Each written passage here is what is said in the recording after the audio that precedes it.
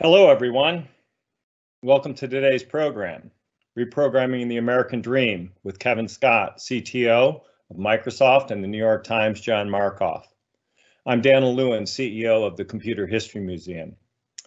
On behalf of the CHM volunteers, members, trustees, and staff, we hope that everyone is well and safe during these unprecedented times. This pandemic will reshape life as we know it.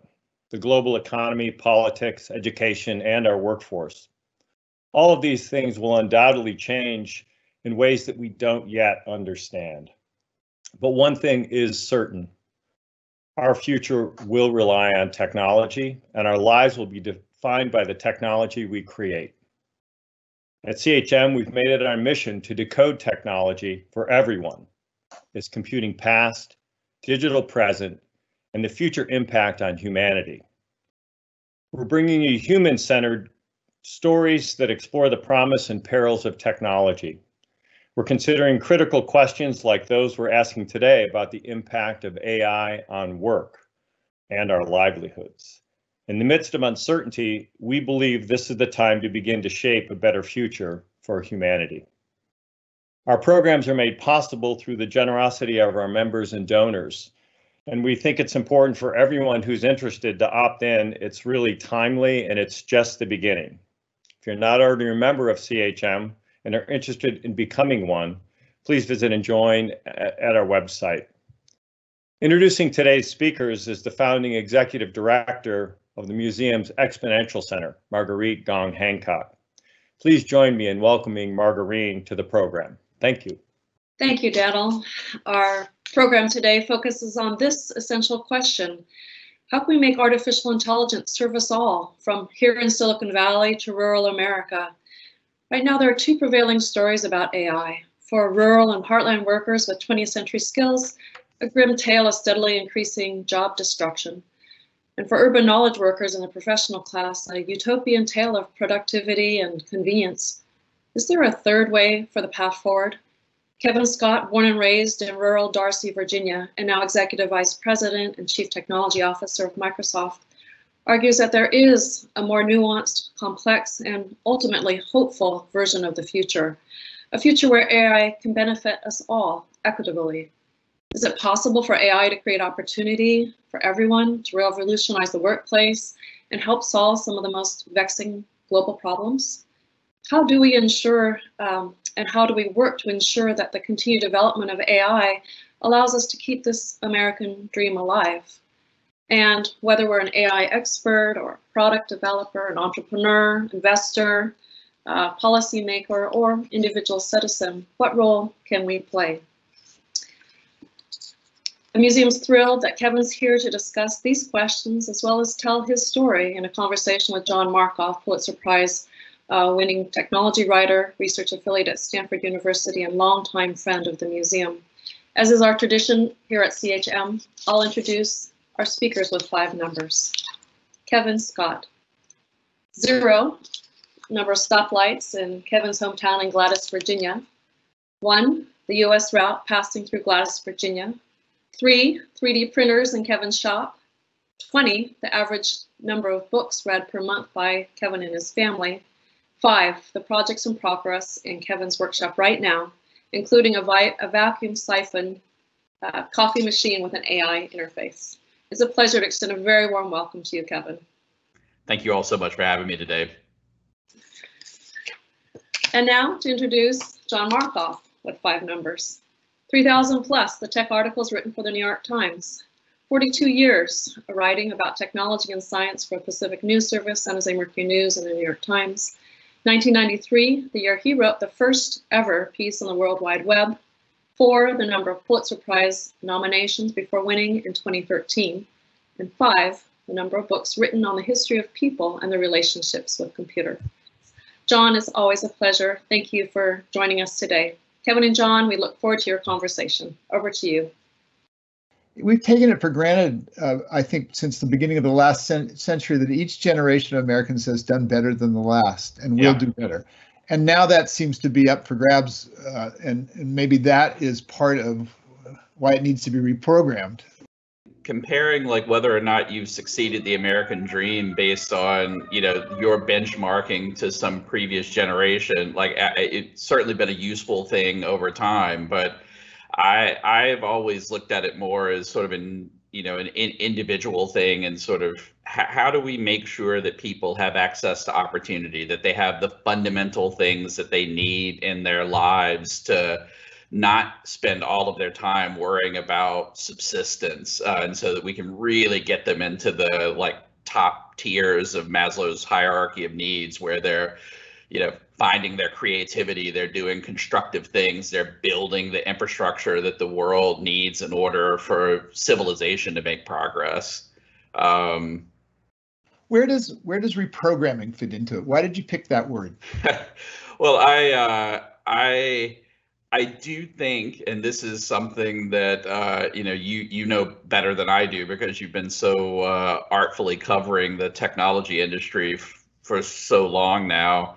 I think we do have this reality where more and more of what the future looks like is being informed by what technology we all have access to. And I believe, like when I'm thinking about AI and machine learning in particular, it really is it's a tool. It's a tool that we can employ to do good things, and we can employ to do bad things. But in a sense, we really do have to think about using these tools almost in the way that a software engineer would, like to sort of program what the structures of society are going to look like. I mean, so that's why I chose reprogramming. Like, I think more and more, like the choices that we're going to make are these complicated blends of policy and technology, and you sort of can't think about one in isolation from the other, and you have to really be thinking about how you're programming the whole mix. Yeah. Let's start by talking a little bit about how you got to where you are today. I got the sense that you were a voracious reader as a child, growing up. To what extent did that include science fiction? It was my favorite thing to read. And do you think it shaped your worldview? Yeah, it absolutely did. I'm asking because a while ago, when I was working on a book on robotics and AI, I began to discover that there were a vast number of the people who were technologists who built these AI systems went into the field after they had read some particular book that captured their imagination. What comes to mind in particular is Rod Brooks, an early roboticist, and Jerry Kaplan, an early AI guy. Both decided to go into the field of AI after they saw Space Odyssey 2001, and they decided they wanted to build HAL. Now, I saw that movie, and that wasn't my reaction. but it is interesting, isn't it? I mean, do you think? I mean, did you read Asimov? Did you read Heinlein? Were those the guys who sort of framed your view of the world? Yeah, Asimov more than Heinlein, but I think it was like when I read most of these stories, the thing that I got out of them is, look, here are these fictional worlds in the future where humanity is able to do all of these interesting things because of the technology and the science that powers the worlds that these characters are living in. And I just thought it was really fascinating. Like, as a curious person, like anything that sort of expands the frontier of our knowledge and like gives us new horizons to discover seemed like the most fascinating, wonderful thing in the world, and like something I wanted to be a part of the development of. Yeah, I've thought a lot about that because, the science fiction that you and I grew up on was really pretty optimistic about the world. Yeah. I mean, that generation, and then I read science fiction, I think, until I overdosed on science fiction when I was rereading the Asimov trilogy for the second time when I was a sophomore in college, and I didn't come back to it until Cyberpunk. Yeah. And by that time, it had reframed itself, and science fiction was dystopian instead of utopian. Yeah. And I wonder often whether that's not part of our problem at this point. Yeah, I mean, it's one of the reasons why I chose to write a book of all things. It's not that I had any sense that I was going to be good at writing a book, or that it was going to be an especially good use of time. But the thing that I saw that was missing is a pragmatic lens on AI, and encouragement for just people everywhere, not just the technologists, that you can have an understanding of how these technologies work, even if you don't have a graduate degree in mathematics, and just sort of stories that tell how the technology can be used in ways that aren't the things that we're reading about in the news. And I think that's what science fiction at least did for me when I was a kid, is it gave me a way to imagine a world that was constructive and optimistic. Yeah. Well, let me push on that a little bit more. A simple question. You, I think you describe yourself as a bit of a nerd in when you were a youngster. But I was thinking about it, and I thought it can't be something as simple as growing up with the Encyclopedia Britannica. What set you apart and made you? Well, let me take it one step farther. You talk about the influence your grandfather had, and he had an extremely mechanical bent, and I wondered whether that wasn't part of the chemistry. Yeah, I think probably that more than anything else. Like, I grew up, like, we were poor, but my mother was and still is a huge reader, and so books were a part of our lives. And like, we just, because she was a reader, she would take us to the library. Like, one of my prized early possessions was a library card. So I had a public library card probably when I was 6 years old. And she'd go to the library and just turn me loose and say, go check out whatever you want. And I would just go grab these random selections of books off the shelves, take them home, read everything, and then beg her to take me back to the library the next week. And then my grandfather, like both of them, like my maternal grandfather in particular, owned an appliance repair shop. And so he had this, sort of dusty little shop that was in downtown Brookneal, Virginia. Like, it's still, like, I sort of so clearly see it in my head. It was like my favorite place to be. And it was just full of these machines that were in states of disrepair that he was working on, things that people had just brought there and abandoned that had no hope of getting fixed. And like, all of my grandfather's tools. And it was just fascinating. Like, I frustrated my mother constantly when I was a little kid, because I wanted to know how everything worked. And so I would take everything apart, and with varying degrees of success would be able to reassemble them. And so and thankfully her father could fix most of what I broke while I was doing my investigations. But it was a peculiar set of things, right? Yeah, so I get this picture of you, or the portrait you drew of yourself as a curious young man with a Radio Shack computer at a certain point. If there were 250 people in Gladys, maybe there were 50 or 100 kids. How many other Kevin Scotts were there when you were growing up? Not too many kids. So my graduating high school class at William Campbell High School was 62 students, and William Campbell served Gladys and Naruna and parts of Brookneal. So it was like one of the 2 high schools in Campbell County. Yeah. So like not many in Gladys. Yeah, and so then, you also said that you were the first in your family to go to college. Yeah.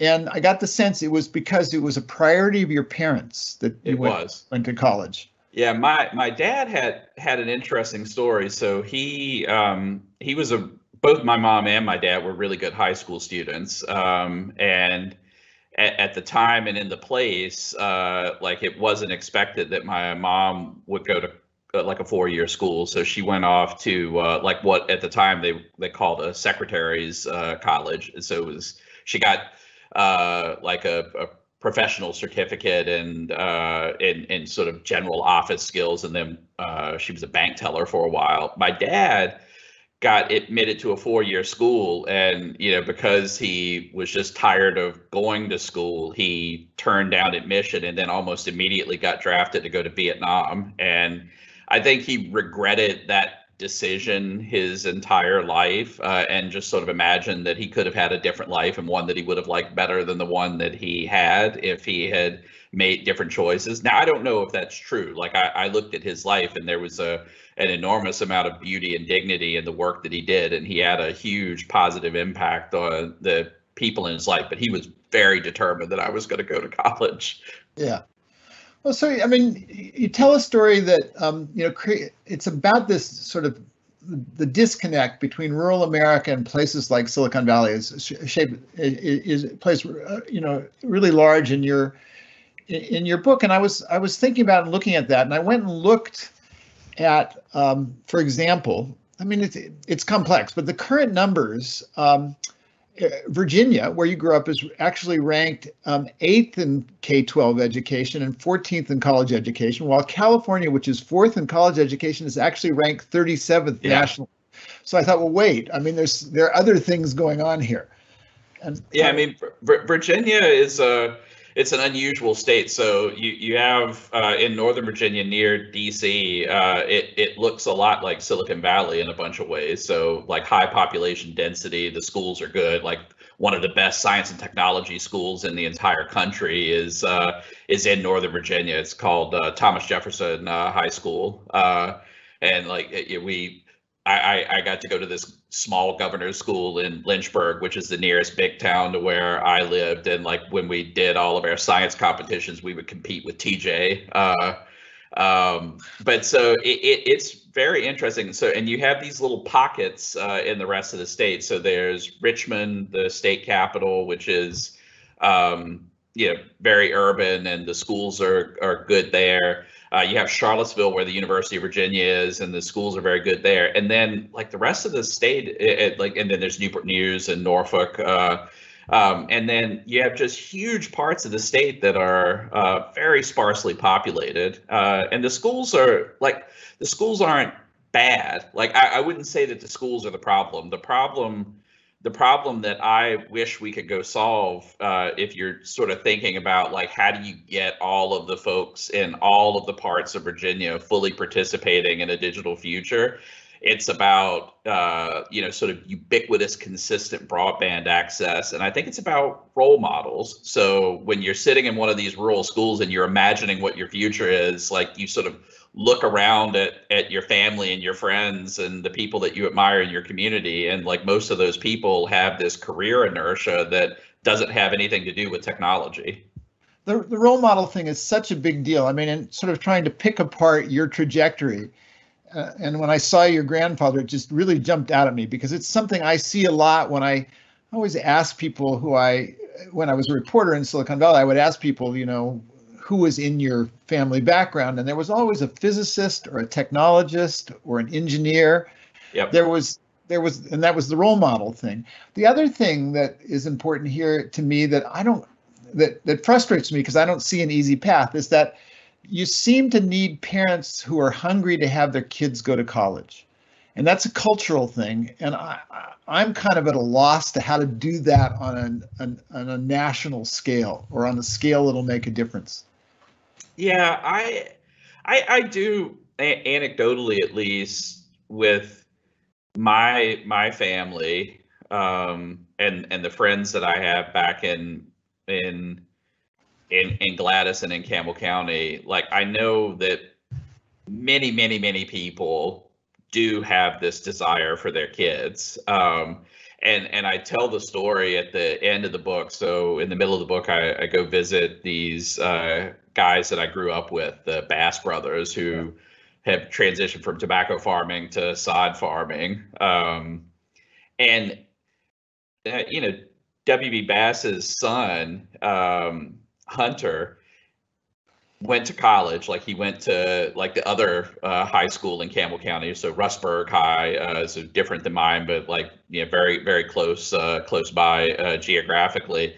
And he got a degree in computer engineering, and he chose to stay in Lynchburg. Like there are just more technology jobs there now than when I was a kid. And so that's the tension. Like my dad wanted me to go to college, and he wanted me to be able to find a job that was local, and I couldn't figure out how to do that. And I think, if you had both of those things, it would get better. Like if parents are choosing like, oh, my kid's going to go to college and then they're going to, move off to the big city somewhere and I'm never going to see them again. Like, I think it gets a little harder for them to sort of imagine that future for their children.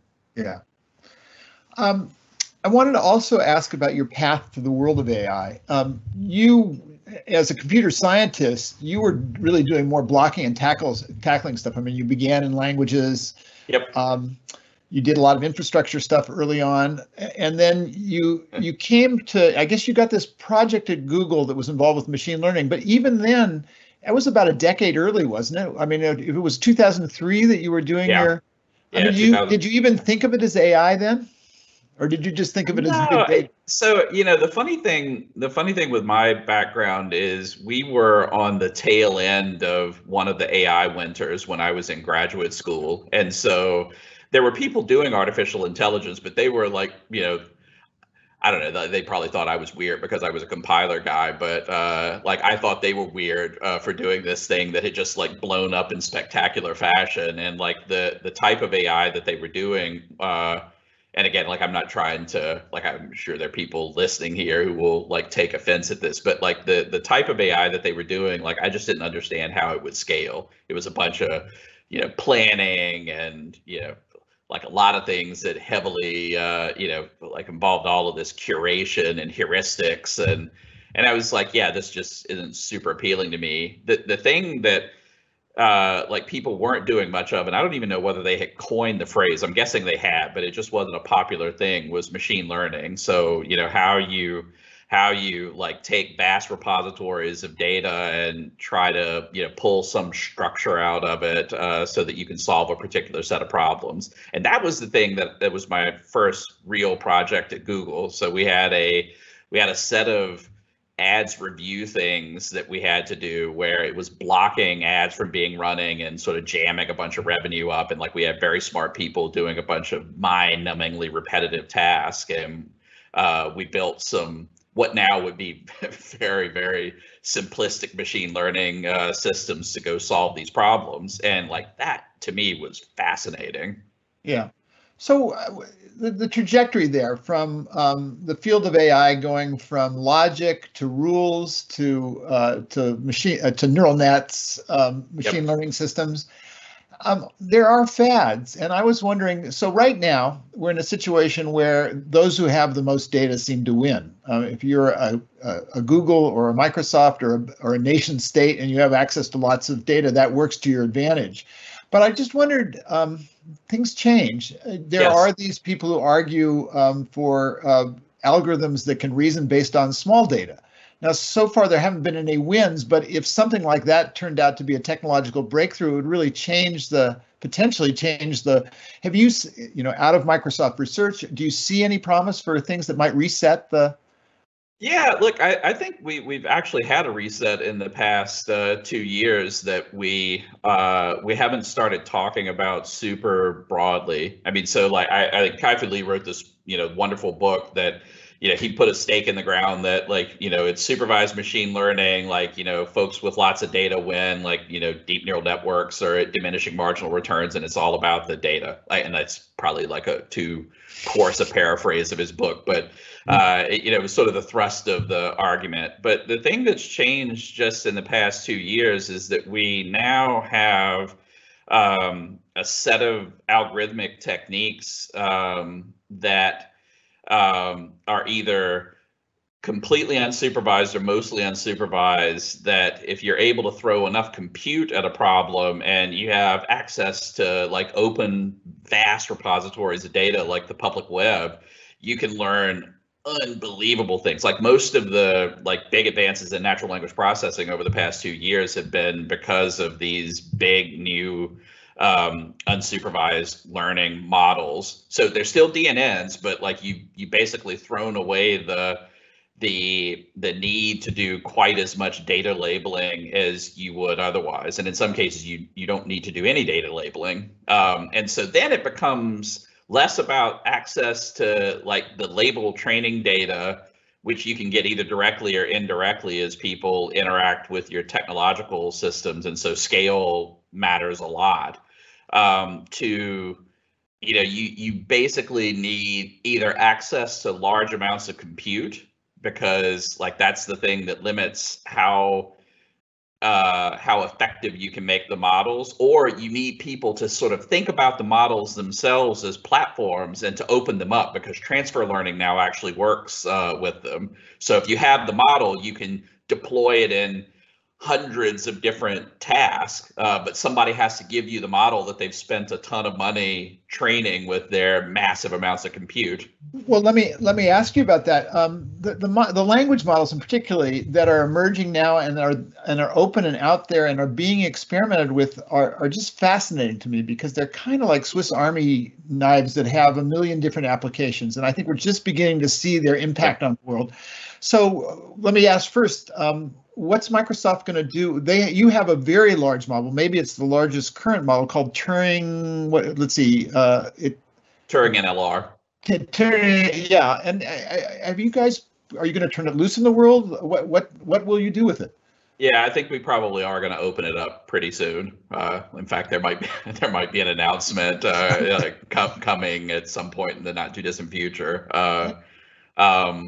But yeah, look, I think it's really crucially important, and this is one of the points that I make in the book, is that we really do need to be thinking about all the ways in which we can make machine learning a platform that is accessible for other people to use. And so that I'm actually excited that you now actually have the ability to train these big models, and they are Swiss Army knives, and that we will be able to put them into the hands of lots and lots of people so that they can do things with them that I can't even imagine. Like, that's really exciting. And it is hopefully, like, once we get things working, it will be much less expensive than this supervised approach, where like a lot of the expense and a lot of the expenses in gathering that label training data, or you have to have a platform that is at just massive scale in order to get enough sort of second order labels to do things. So like clicks or,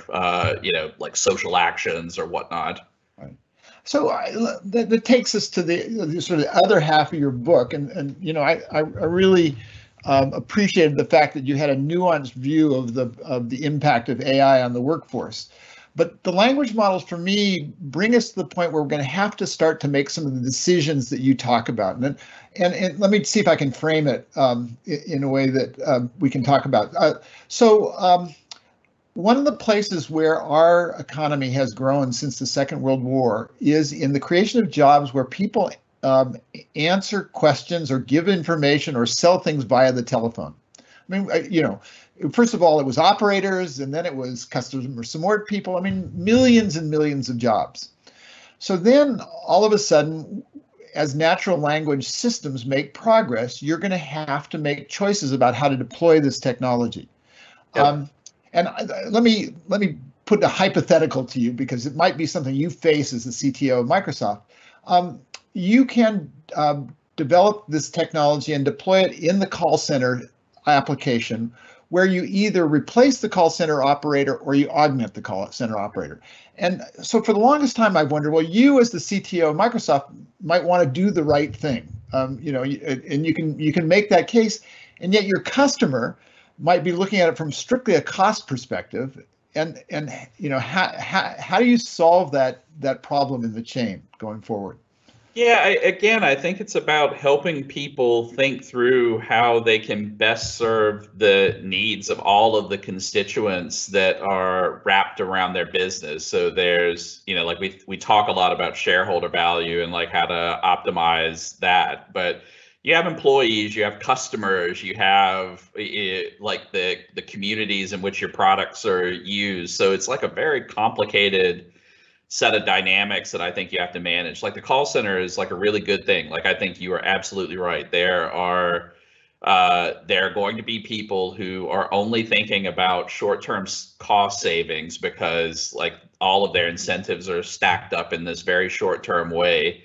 And it's actually not perfect right now. I think very few people are able to build a satisfying customer service experience based on the current natural language technology and like completely getting rid of human beings. But the day might come in the next 5 years where it's possible. But the people that I see getting ahead are like using this augmentation approach where, and I have this beautiful anecdote. So like someone whose name I can't mention just because of confidentiality reasons, but so someone who is running a business who has a substantial customer service element. And they had gotten to this point where they couldn't make progress on improving customer service by investing more dollars, like no matter like which customer support agents they hired, or like how they were thinking about, you know, optimizing workflows or whatnot. Like they couldn't put another dollar into their customer service investments and get more customer satisfaction out. And so it had sort of plateaued, and they started using sort of chatbot technology and some natural language things in a nuanced way. They said, what if I were able to take all of the tier 1 customer support, so just the simple question answering and the routing, and give that to an agent, like an AI agent. And then I free up all of my human customer support representatives to connect with humans, to be empathetic, to, you know, do the real problem solving of like how to, you know, resolve these like very complicated and fuzzy issues. And so he was suddenly able to like change the calculus of his whole investment. He like got to the point where, because he had this new point of leverage, he was able to get more customer satisfaction per new dollars that he was investing. The customer service agents were happier because they were actually able to use their IQ and like, you know, just do the things that they are uniquely situated to do. And like the customers were happy because they're, you know, they were getting a better experience. And so like, I think if we encourage people to think about things that like, I think that's the way to create long-term value. Like it really is. And you know, you're not going to be able to prevent everyone without some regulation, which I think might be a reasonable thing to do to try to capture this short-term value. But it's almost always going to be, I think, to the detriment of long-term value creation if you do that. If you just sort of forget that like there is no AI system that exists or that's on the horizon that is a complete substitute for a human being and the, you know, the human-to-human interactions that we have in our daily lives. Yeah. You know, when you think about these things, it begins to get madly nuanced. One of the other sort of hypothetical questions that I pose has to do with if you are using augmentation approaches with AI technology in the healthcare field, do you want to augment doctors or do you want to augment physicians' assistants? It occurs to me that if we had more PAs with AI, it might be better in terms of the cost of healthcare than augmenting doctors. Yeah, I think healthcare is one of the most fascinating things to be thinking about, like particularly now with the pandemic. As I started thinking about these problems when I was writing the book, it just sort of occurred to me that like where we get ourselves into trouble as a society is where we get trapped into zero-sum thinking, where we've got a finite number of resources, and you know we then are thinking about how we divide up the slices of this finite size pie, and like we can't think about how to resolve the constraints. Whereas you know, if you can use technology in clever ways, you can turn these zero-sum games into non-zero-sum ones where you create abundance and relax the constraints. And I think the healthcare example is a good one. So like it already is possible with smartwatches and fitness bands, like things that can sort of read off your heart tick data, that we can build with DNN models, diagnostic capability that can determine whether or not you've got atrial fibrillation, whether you've got hypertension, whether you've got type 2 diabetes, like a bunch of things you can just sort of with clinical levels of accuracy predict from this noisy data that's coming off of these devices that increasingly have biometric sensing. And that is not going to replace a cardiologist. What it basically does is it creates a world in which, you know, now you've got 100 million consulting cardiologists who are looking at the cardiac health of like everybody like in real time and are telling you before you are even possible to know that you're sick, that something is wrong, when you can go get treatment or like maybe even just modify your behaviors where you're likely to like pose less cost to the healthcare system and like have better healthcare outcomes for yourself. Like that is like an awesome thing. it occurs to me that the pandemic might be one of those moments where AI has the possibility of proving its value to society. I focused in just my reading and a little bit of my reporting on the stuff that's going on at the Allen AI Institute. They have a tool called Semantic Scholar, but I wondered if there are things that Microsoft is doing with these tools that you might call out. Yeah, I mean, we actually are working with the Allen Institute, and like we've collaborated with them on Semantic Scholar. So we've got a bunch of things that we're doing to try to ingest and understand all of the literature that's being published, either peer-reviewed or in preprint right now, to help people have better information resources. The really fascinating thing that I'm seeing, though, and like this is prior to COVID-19, had been one of the big thrusts of my year was getting more involved in where biology intersects with machine learning, and there is a lot of stuff there. So a lot of the things that people are doing in protein engineering are like highly leveraging machine learning in order to shortcut some of the computationally complex things that happen in protein folding simulation. There's just a bunch of things in molecule design that is heavily benefiting from machine learning. And in fact, like there's this pattern that I've seen, like if you read Science or Nature every week, you will, in almost every week of the publication now, see someone in the basic sciences deploying a machine learning technique in an interesting way, where it's almost like a new calculus. Like we have like reached, in a way, with our traditional mathematics, and this will really aggravate the mathematicians, but like we've reached the limit of our ability in many cases to faithfully model physical systems analytically, or even with traditional numerical simulation techniques.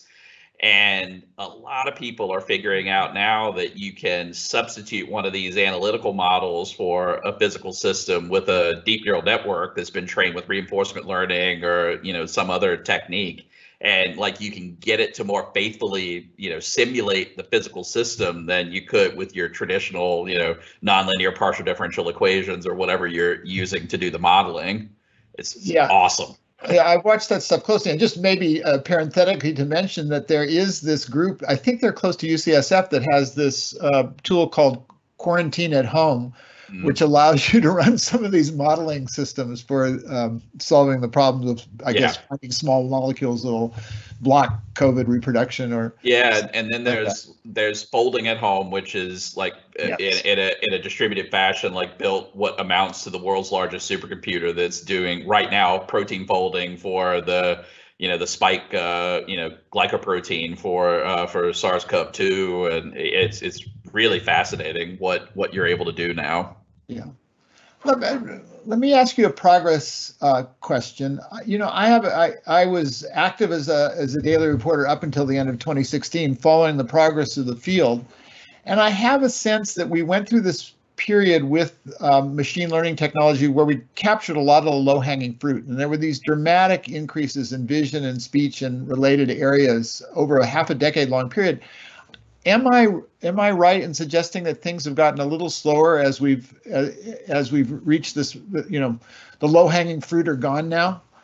Yeah, I think that we have certainly plateaued with computer vision, like the sort of first order computer vision and the first order speech recognition stuff. But like I think part of that is just because they're already quite good. We really have seen like a lot of progress with natural language processing and understanding over the past 2 years. Like that, I haven't seen progress this fast in the entire time that I've been paying attention to that area of research, which is almost 20 years now. It reminds me a little bit about like what happened with speech recognition as soon as you went from hidden Markov models and a bunch of techniques like that to deep neural networks in the 2012-2013 timeframe. So I think there are places where where we're still making progress, and there are places where folks rightly point out where we've made very little progress. So common sense reasoning and some of the things about navigating the world. Like our most sophisticated AIs are not even as good as a toddler. And I think that's frustrating, and it's a thing that we should be looking at in greater detail. Also, there's, the just sort of the energy differential between biological learning and artificial learning is unbelievable. Like the amount of energy that you spend training a 17 billion parameter model is like, for the result you get, is way more than a human brain spends building a language model. Well, given that, let me jump to the sort of the obvious science fiction question. Where are you with the question of whether we will be able to build what is known as an artificial general intelligence, opposed to making progress in discrete AI fields? Yeah, I think that, the AGI stuff is really fascinating. Like we Microsoft have partnered with OpenAI, which is one of the most formidable research groups pushing on the problem.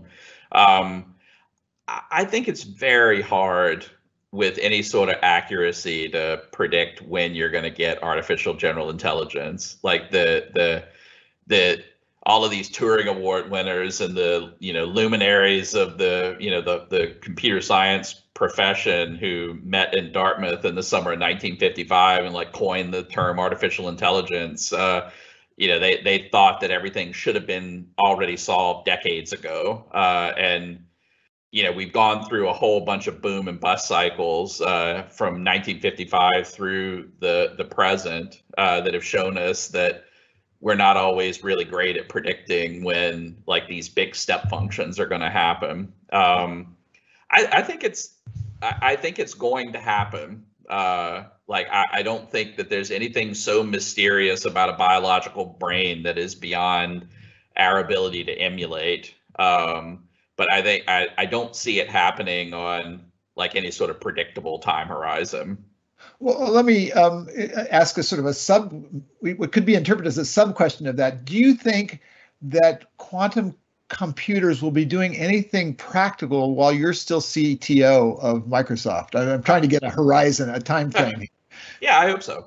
And look, and the thing that I just said about AGI, like I think it's like one of the most worthy pushes in the entire world to like be going after it. And I think as we have looked to solve the artificial general intelligence problem for the past 60 years, that like that is one of the primary things that is carrying the whole field forward. So like all of this useful stuff drops out of it, and it's fascinating and I love it. It's just like, I'm not going to try to be Nostradamus here and predict, when it's coming. Yeah. Well, and if you flip the question, I mean, I've always thought of the Turing test as actually being a test of human gullibility rather than anything on the actual computational side. But Microsoft in particular has run from a societal impact of these technologies. I mean, Microsoft's two experiments. One was Tay, which was an American, had a bad outcome. The other was Xiaoice in China, which had, to me, a fascinating sociological, fascinating sociological implications. Millions of Chinese having extended conversations with a machine. Yep. I still find the movie Her as being the most, of all the science fiction movies, the most interesting, intellectually interesting. Yep. And I wonder if you've thought about the consequences if we have a step function increase in natural language understanding and we can build these conversational machines, what will its consequences be for society? Well, I am guessing, like, so if you had asked me like whether or not I think we're close to having a computer that can pass the Turing test, like I think I think I can see the time horizon where that happens. But I think as soon as it happens, it will be just like a computer beating the world's grandmaster at chess, or the computer beating the world Go champion, or like any of these other things. Like we will just sort of change the high watermark for what we consider the equivalence of artificial and human intelligence. And like that's one of the big problems we've got right now, is like we don't really have outstanding quantitative definitions of what human intelligence actually is. So, you know, a lot of this stuff is confusing, and like there are all sorts of like these weird false equivalences that I think drive some of the hype cycles. You sort of see like a piece of machine learning software beat the Go champion. You're like, oh, we must be like right on the cusp of general intelligence, which isn't necessarily the right way to be thinking about things. But I do think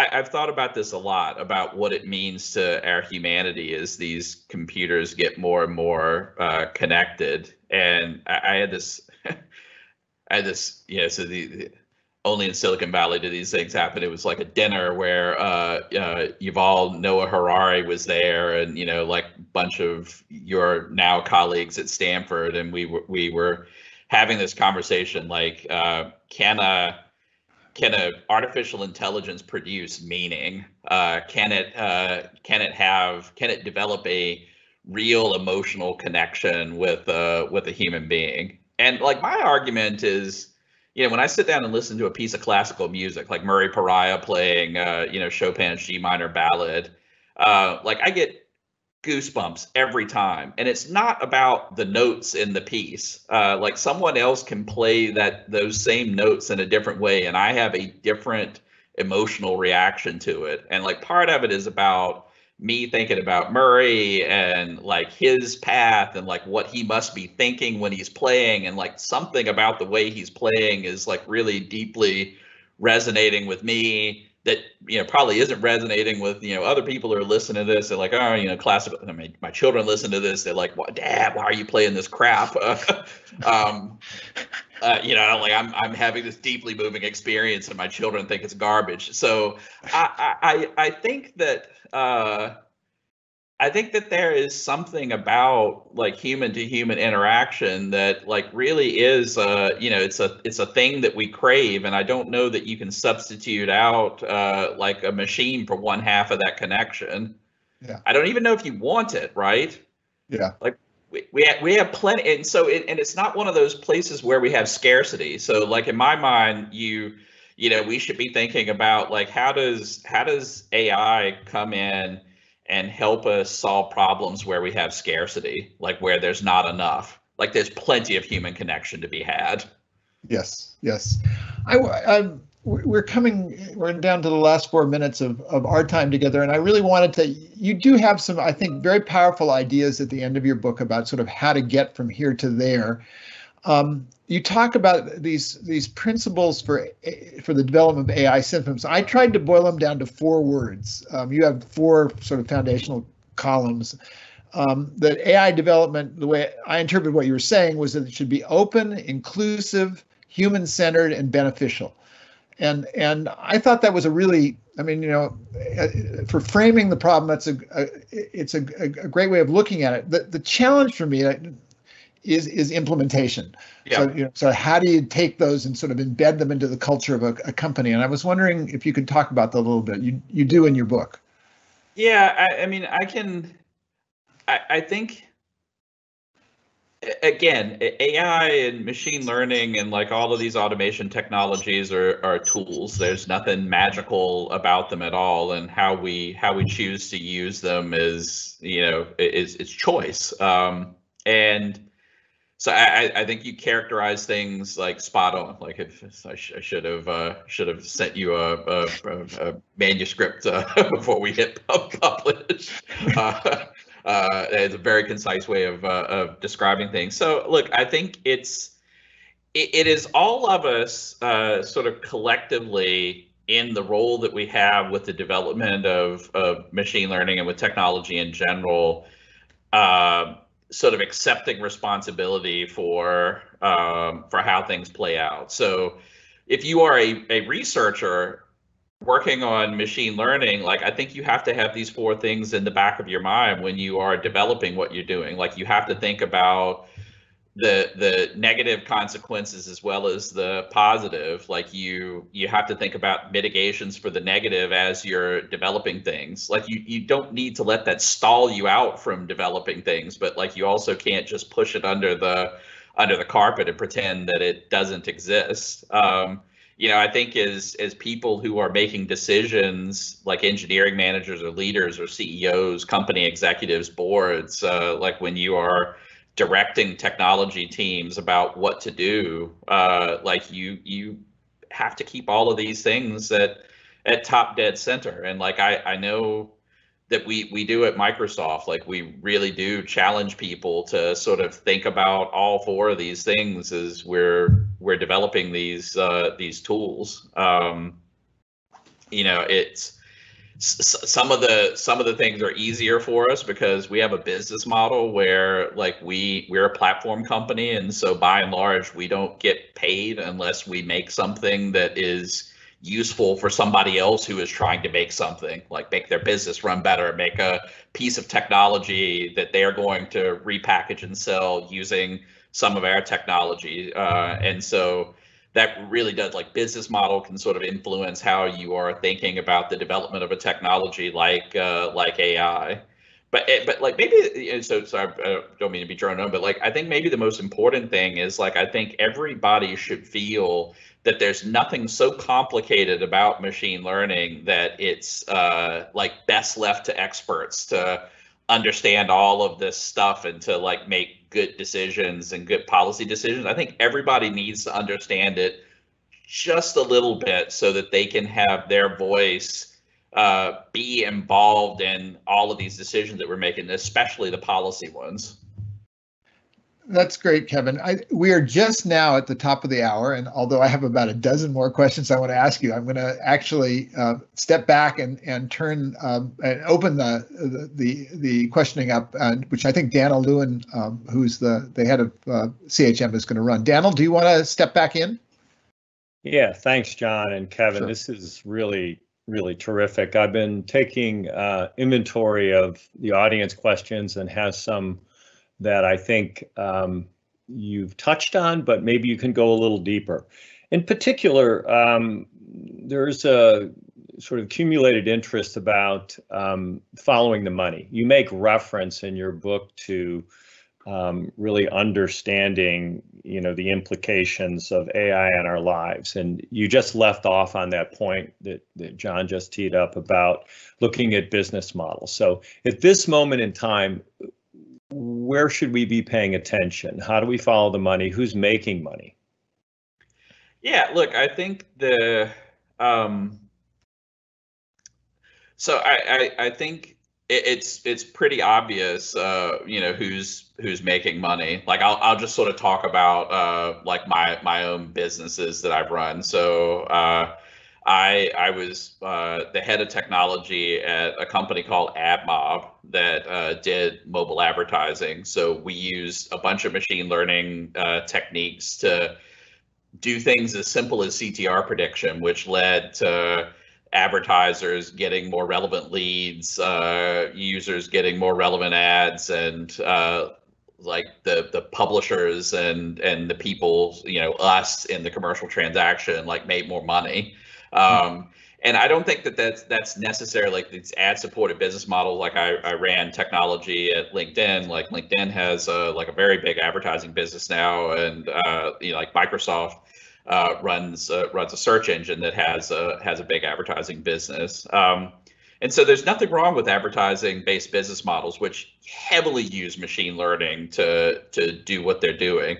It's just like you should understand, like when you are using a free service, that the data that you are contributing back to that service by your interactions with it are being used in these machine learning models to produce value for a whole bunch of people in the in this advertising calculus, and like that's something to be just aware of.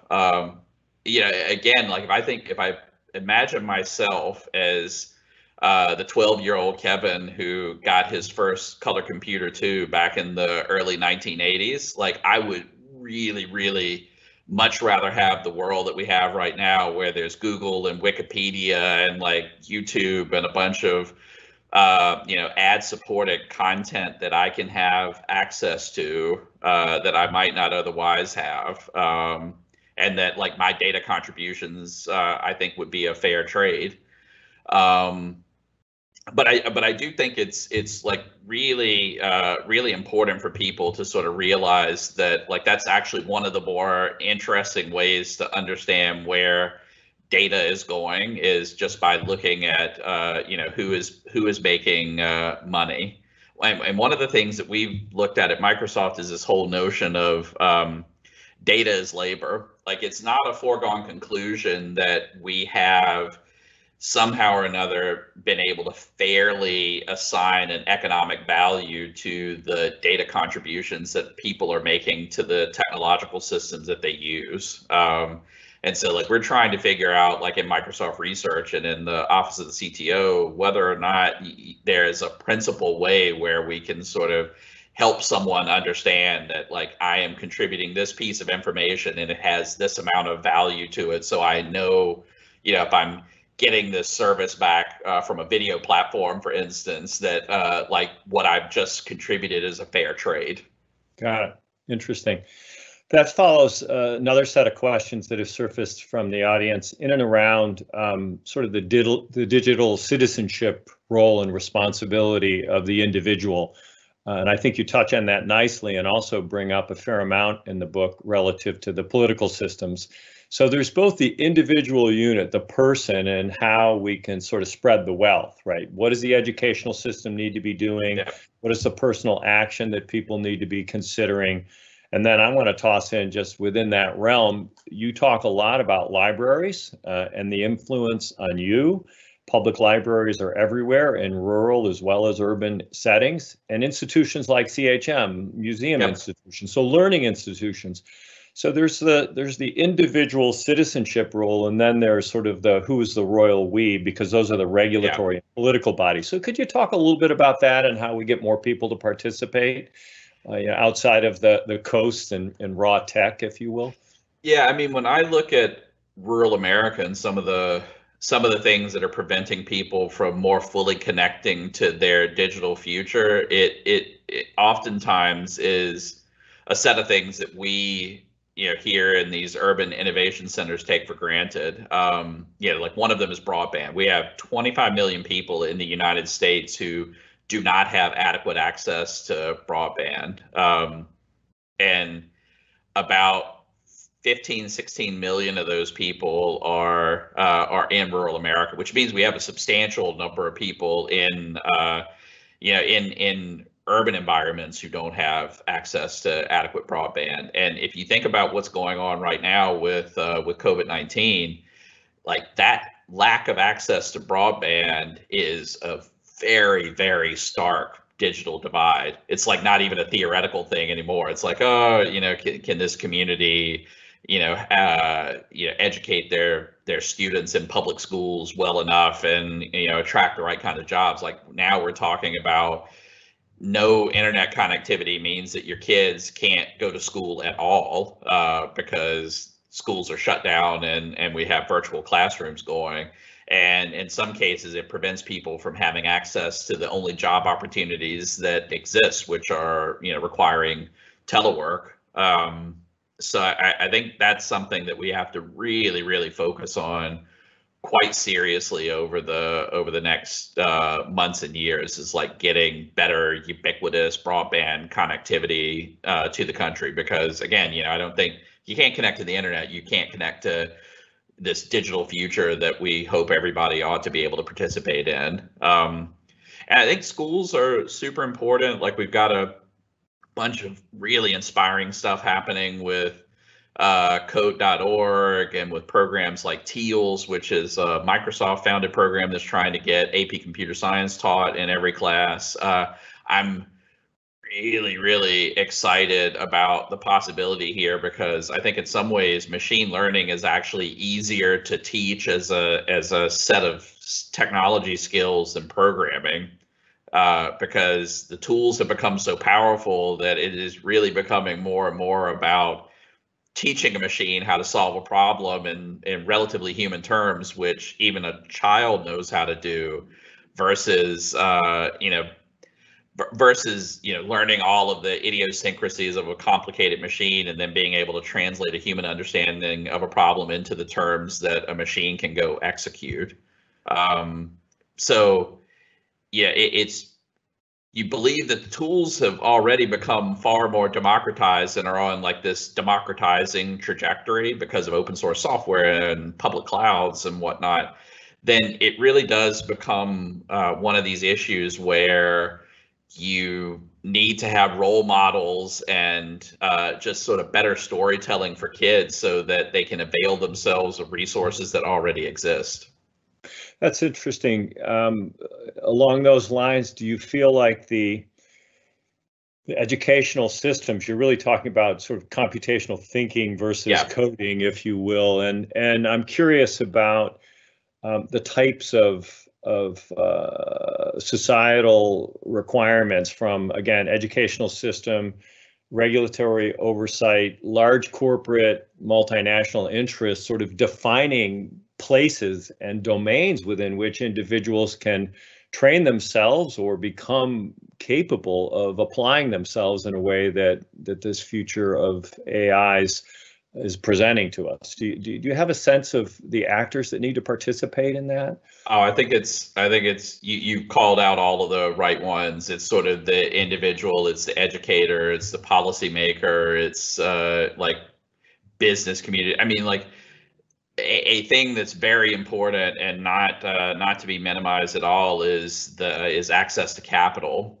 So one, like when I, as part of writing the book, went around to a bunch of these communities outside of Silicon Valley and the Puget Sound area, you see entrepreneurs everywhere. Like there are these industrious, ingenious people who are facing all sorts of problems that technology is very well suited to solving.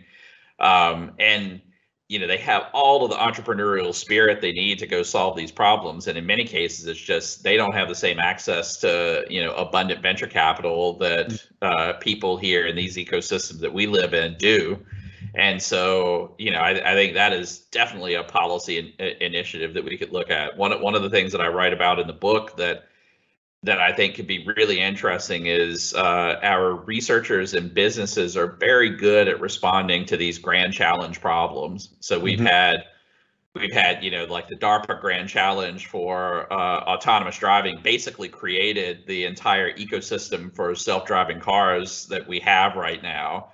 So all the people in the Stanford and the Carnegie Mellon labs that were the, you know, the placing teams for those DARPA challenges are, you know, like went off to, you know, Google and a bunch of other places. And like now there's this whole ecosystem of self-driving car companies that like started from funding and inspiration that the government created. And, you know, you think even back to the 50s and 60s with the Apollo program, like the entirety of the modern aerospace industry exists because we decided somewhat arbitrarily that we needed to send, you know, a human being to the moon.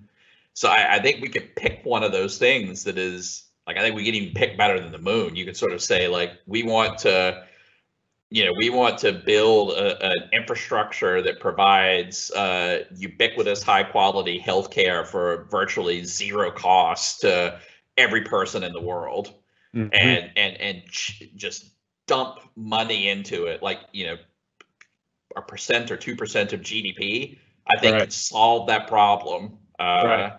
And like the implications of that, like just like even forget about the cost savings that you get, just the quality of life and the, you know, the flourishing of creativity that you get because people wouldn't have to contend with these sort of bottom tier Maslow's hierarchy things, and you know, they're free to like really get after their human potential. I think it'd be amazing. Yeah, it's interesting. Makes me think when you say that, and you centered around some of the things that motivated the creation and the essence of Silicon Valley, which was, you know, the Russians had better rockets and we needed lighter weight. So we poured all this federal money into silicon, and it turned out that Shockley was in Palo Alto for family reasons. So as you think about the future and you think about Silicon Valley, a question that I might ask is, you know, you've been here for the last couple decades. I think it was Macintosh that drew you out here, or your initial enthusiasm for the PC industry. What role do you think the Valley will play in this changing global ecosystem? Because you point out the fact that there's entrepreneurial spirit everywhere across the country in these pockets. You do a really wonderful job in the book. So I'm curious about what you think Silicon Valley's role will be in another decade, within another decade. Well, I think Silicon Valley could play one of the most critical roles in getting to this, more inclusive technological future that I think we should all want to have. We'll have more innovation. We will have more civil society if we can more equitably distribute both the participation in the creation of the technology and the gains that come from it, through all parts of the country. And I think, it is still the reality that Silicon Valley and the technology industry is leading. We're building these really amazing pieces of technology, and I'm very inspired every day when I see what all of my colleagues, both at Microsoft and my friends at Google and my friends at Apple and my friends at Amazon and Facebook and all of the amazing startups that are here, just doing incredible things. My challenge to us is I think we do have to think outside of ourselves. So we've done such a good job building these platform technologies that everybody is using, that our community is no longer Silicon Valley. Our community is the whole world, and we have to think, yeah, and it's the whole world, and these are all our people, and we need to think very hard every day in everything we're doing. Are we creating value for them, and are we doing things that empower them to be their best selves? Yeah, I think that's really well said, and that's one of the beautiful things in your book is you actually put a flavor on it that speaks to your technical acumen and strength, but also recognizes the sort of the moral imperative that we have at this moment in time, because these base level technologies are so sophisticated and broad reaching that we need to click up the hierarchy, as you said, I think at another level. So, with that in mind, I think one of the important essential things that we do at CHM is we ask those who are participating in our programs to come up with one word of inspiration that they can present to the audience and to aspiring leaders and entrepreneurs and creators. So I know we've asked you to do something like that, and if you would pick up on that, I'd appreciate it. Yeah. So my word is curious, and I think it is one of the very special things about this industry and about the people who gravitate towards it is there's just this incredible curiosity that people have about the now and the future. And I hope everybody really remembers that curiosity, their curiosity, is the thing that increasingly is moving the future forward for all of us. And it's a great thing to have, and it's also a very important responsibility. Yeah, well, thank you, Kevin. And thank you, John, as well, and to our audience. This is a real wonderful moment in time for those of us at the Computer History Museum. We've just embarked upon a new mission focusing on the implications of computing on the human condition. And I think your book really hit the mark. And John, thank you for your participation and curiosity, if you will, and questioning. And I thought you two did a really terrific job. So thanks. Thank you. Any last words? All right. Well, I just want to thank you and Marguerite and John in particular. It was a pleasure meeting you. I've been reading your work for many years. It's sort of odd that this is the way that we meet each other for the first time, but thank you so much for doing this. Right. Sure, Kevin. It was fun. Great. All right. Thank you. Everyone.